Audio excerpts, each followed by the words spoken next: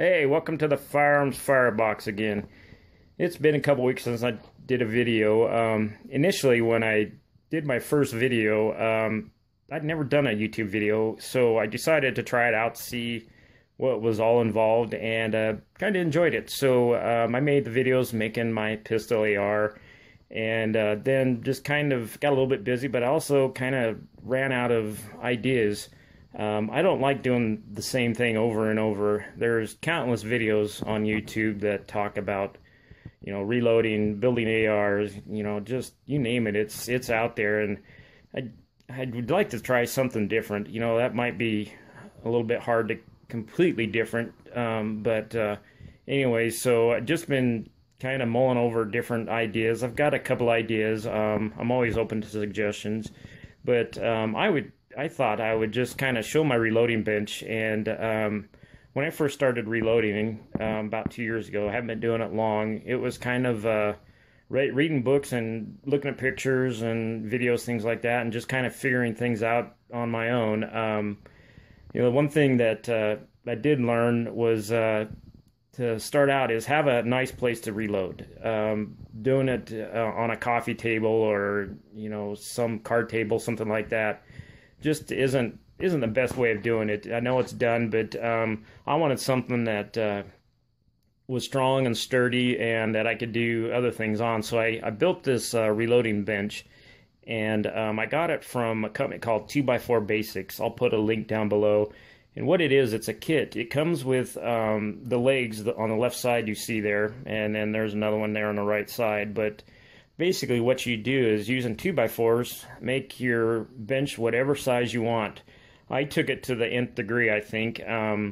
Instead of just having a 2x4s run straight across, I used those 4 brackets there. There's actually more in back, but I made a cutout there so I could put a chair in there, put my feet, and added the shelves.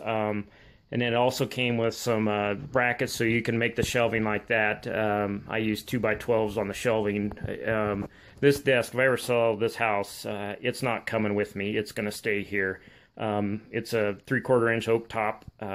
It weighs a ton, and I don't think I could even disassemble it if I wanted to. So this will be, to whoever buys this house in the future, nice little gift for them.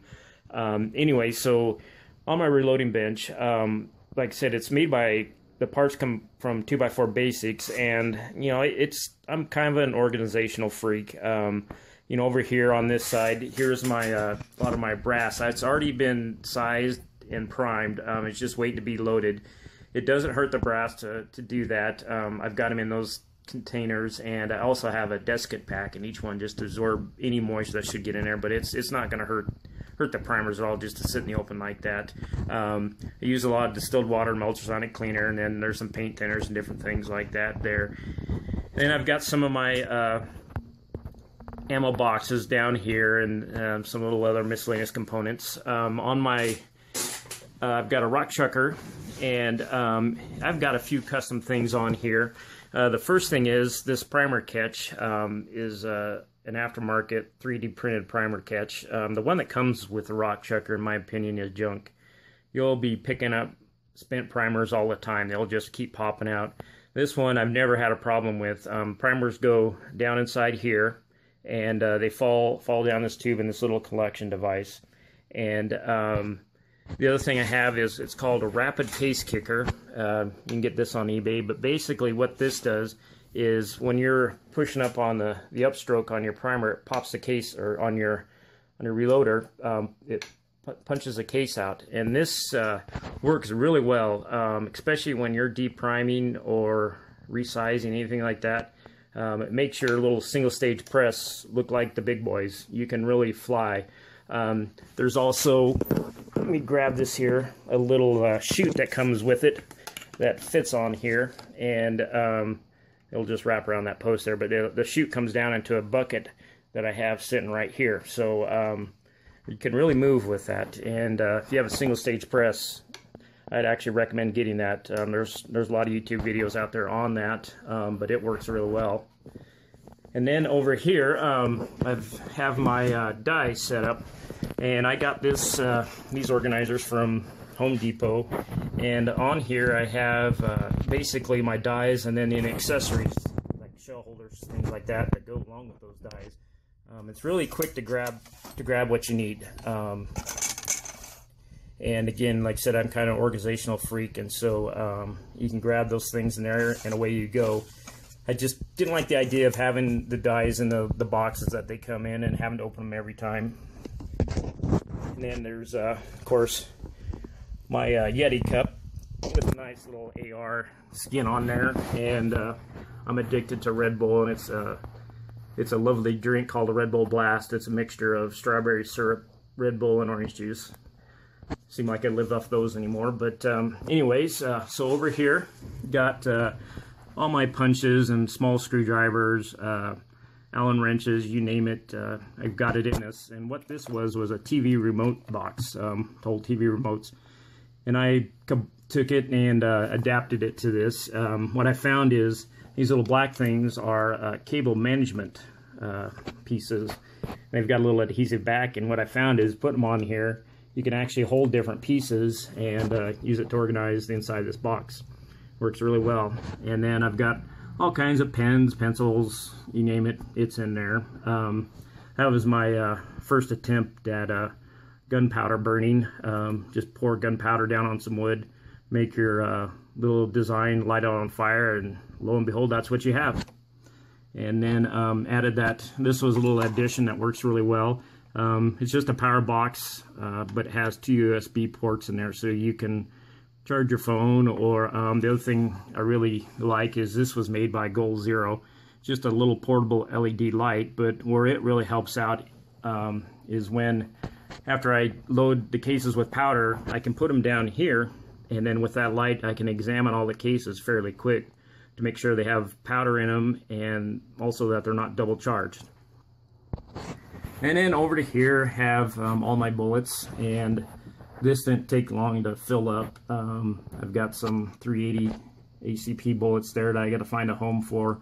As you get into more and more reloading, you'll try different bullets or even powders, different things like that. But I've kind of narrowed it down to a little bit what I like, but there's still some odds and ends in there. And then just different accessories, more reloading trays. This guy here, like I said, this bench, I wanted it to kind of be a multi-purpose bench, but also wanted to keep the big area that I have on there to do work. And so what I incorporated into this, under this pad, is are some T-nuts in the top of the desk. And what that will allow me to do is there's some bolts down underneath here. So I can take and attach this onto here, and I've got some extra screws to tighten it down up here. But so when I want to work on an AR, I can bolt this down to the desk, put the AR up here, do my work, and when I'm done, take that off, take the bolts down,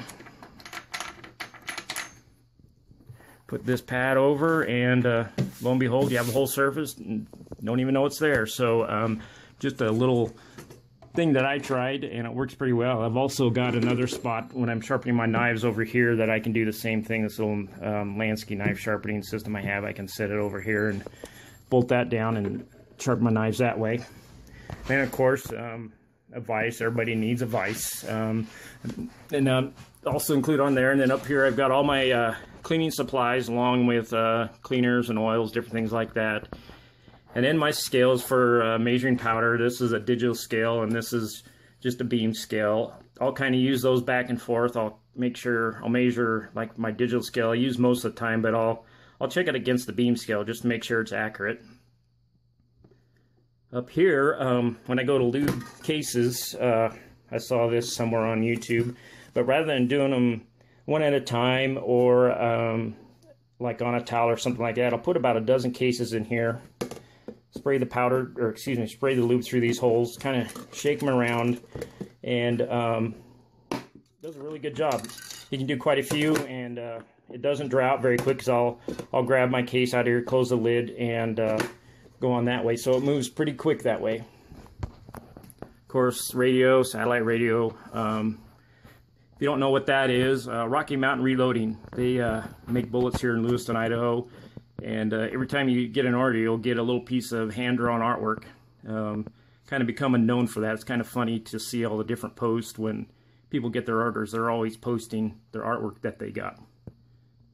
And then, of course, the little plastic trays, I've got all my primers, and this one over here has some more cleaning supplies and miscellaneous knick-knack, things like that. And then I build ARs too, so I've got all kinds of parts, and I'm one of those, kind of tough for me to throw away different things. I've got, oh, you name it, I could probably build 2 or 3 ARs with all the parts I got in there, just need the receivers.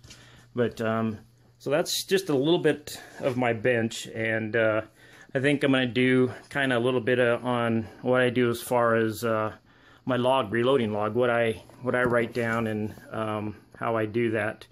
And if you have any suggestions or would like to see something, please let me know.